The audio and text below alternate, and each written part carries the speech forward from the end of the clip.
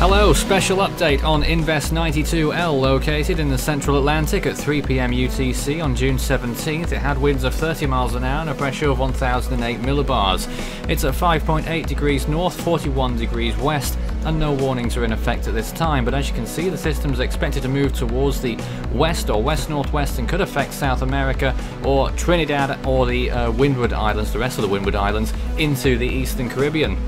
Over the next few days, the model majority says that we may see a tropical storm. It will be weak, though the HWRF, for instance, has been saying that it could become a hurricane, but we don't think that's going to occur. It is an outlier. But the track appears to be pretty clear-cut, moving towards the northwest, passing very close to Trinidad. I'm not sure whether it's going to be north or south yet, and it could potentially make the furthest south landfall in the Atlantic, apart from Martha in 1969 in Panama.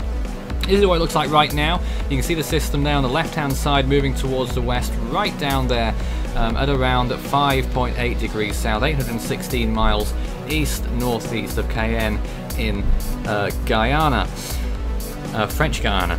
Over the next few days, the system's expected to move towards the west-northwest, as I said, and as you can see, we expect it to become a tropical storm maybe late on Sunday, possibly into Monday, and then moving towards the Windward Islands of the Lesser Antilles into Monday, and then by the end of Monday, it will enter the Eastern Caribbean and possibly remain a tropical storm for a little while longer before weakening substantially into a tropical depression, and then the remnant may move towards Jamaica. Right now, sea surface temperatures are very warm indeed. Look at that, around 28 degrees Celsius or so, and warm waters will continue all the way throughout this system's passage. And the wind shear is low right now, but it is going to increase by the looks of things substantially over the next few days, especially when it nears the islands. So by the time it does get there, it will be almost certainly on a weakening trend. Here's the close-up then, the close-up floaters on what the system's doing right now. It's entered the GOES 16 area, so we do have the proper imagery now at the regular time intervals. And as you can see, the rotation's been increasing slightly over the last few frames. No clear circulation yet, which is why it's not a tropical depression. Once it does get a clear circulation, I do imagine that it will become a tropical depression with winds of 30 miles per hour or more, and then intensification may continue over the following days.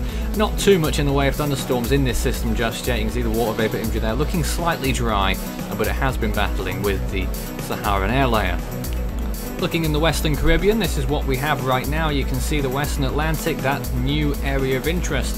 As you can see, the wider area of thunderstorms have been affecting Jamaica and Cuba significantly. It looks like that's going to peter out, and it looks like something new is developing now just north of Honduras, which is where this system is going to develop. Could become a tropical cyclone in the next few days. Both of these systems are covered on Force 13's SEWS page, SEWS.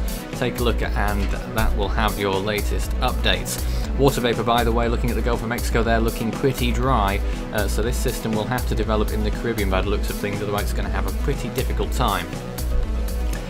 2017 so far has produced 2 depressions, 17 tropical storms, 3 Category 1s, 1 Category 2, 2 Category 3s, 1 4 and 1 5. In terms of numbers, we're just below average. In terms of accumulated cyclone energy, we're way below average in ACE, the lowest to date since 1954. We're at 25 tropical storms so far. 31 is the number set by 1900. Obviously observations weren't so good back then. It'll be some time yet before we find a recent year in that table. That's all for now.